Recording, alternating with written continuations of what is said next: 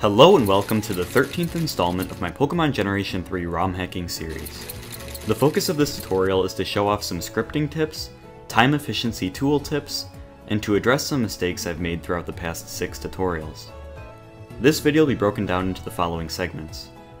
What are your tool tips for quicker scripting? What are some extra commands that I should know about? And what mistakes have you made that I should be aware of? There will not be an application demonstration after the bulk of this tutorial. This video is meant to serve as a wrap-up video to the past 6 tutorials, all dealing with scripting. My first tip actually deals with mapping instead of scripting. I forgot to add it to my first advice in Errata video, so I'll talk about it now. When we edit maps in Advanced Map, clicking on every individual tile then placing it on the map can get very tedious. Luckily, we can speed up the mapping process by selecting and pasting a bunch of tiles at the same time.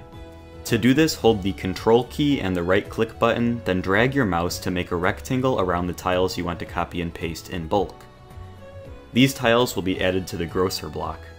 From here, simply left click on the map and all of the tiles that were in the grocer block will be pasted. You can copy from both the list of tiles to the right of the window or from the map itself. All movement permissions will be copied and pasted along with their respective tiles. My second tip is something that will speed up the scripting process. I didn't even know about this feature until just recently, which is why I never mentioned it in my message box tutorial. I've created a small script that's just supposed to display some dialogue. I haven't written any dialogue yet, as you can see under the @talk pointer. In fact, I haven't even added the equals character yet.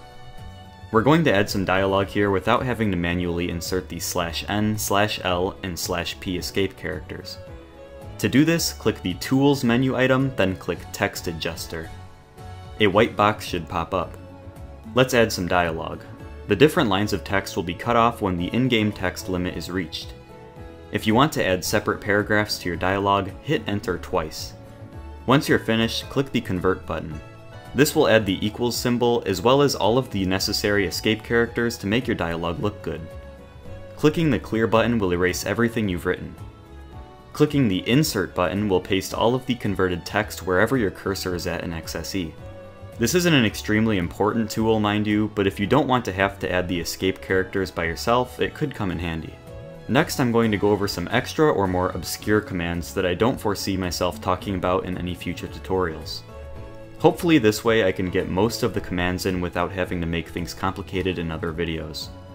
The check gender command checks the player's gender. If the player is male, the variable last result will store the value 0x0. If the player is female, last result will store 0x1. Shown on screen is a sample script that displays different dialogue depending on which gender the player chose. The give egg command gives an egg to the player. It takes a single parameter, that being the hex value of the Pokemon to give. Shown on screen is an example script of the player being given a Squirtle egg. The wait state command can be used after the special command. I talked about the special command and its various uses back in my mobility scripting tutorial. The script shown on screen initiates Groudon's orb glow effect using the command special 0x119. The wait state command is used immediately after this to tell the script to wait for the animation to finish before continuing execution. This is similar to how you need to use the wait movement command after the apply movement command for a pause to be apparent. The wait key press command simply halts script execution until the player hits any key on his or her keyboard. Shown on screen is a sample script in which the player must push a key in order to end the interaction. The last couple of commands I want to discuss are the lock all and release all commands. We've been using lock and release commands since the very first scripting tutorial. They lock the player and release the player respectively. The lock all and release all commands, on the other hand, lock and release every NPC on the map. This is useful in various situations, but I'll let you be the judge of that. Next up is the list of errors I've made on the past 6 tutorials or details I need to elaborate some more on. Cue the playback. Be aware that this will make all other event types disappear, so if you want to edit other events, you must switch back into the original view. Ignore the unknown values, they don't do anything. At any given moment, the player can see exactly 7 tiles to the left, 7 tiles to the right, 5.5 tiles upward, and 5.5 tiles downward. There aren't many topics I need to deal with here, thankfully. The first one is something that I meant to talk about in my first Advice in Errata video, but ended up forgetting to do so.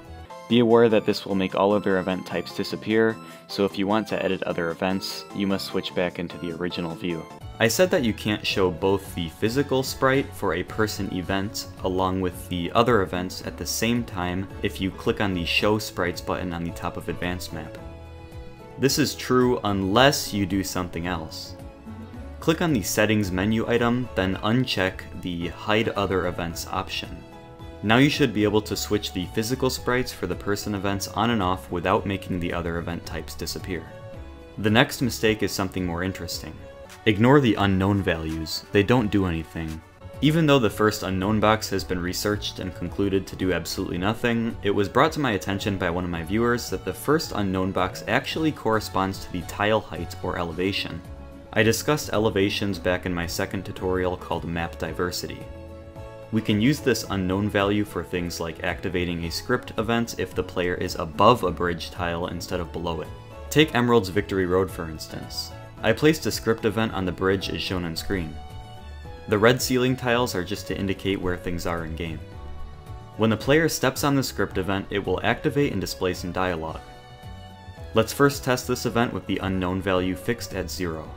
If the player steps on the bridge tile while underneath it, the script activates. Okay, so now what if we were to step on it while on top of the bridge? It still activates. The issue should be clear to you now. What if we only want the script event to activate when the player is on top of the bridge? Have a look at the Movement Permission tab.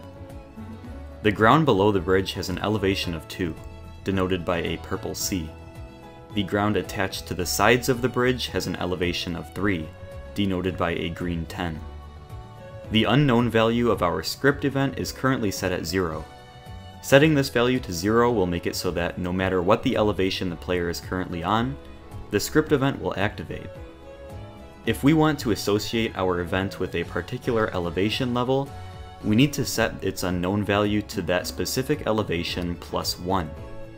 So if we only want the event to trigger when the player is on top of the bridge, we need to set the unknown value to 0004, since the elevation around the bridge is of level 3.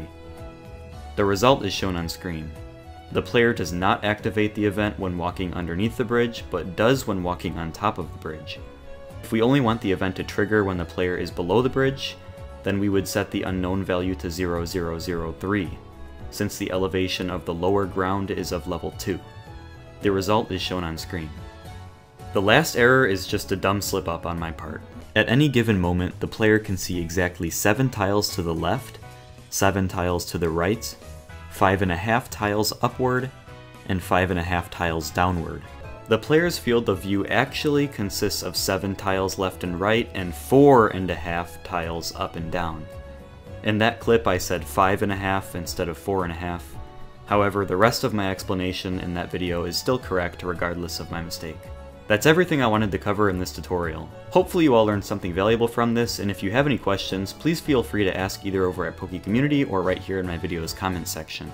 Thank you so much for being my audience, and I'll be back in the 14th installment of this series.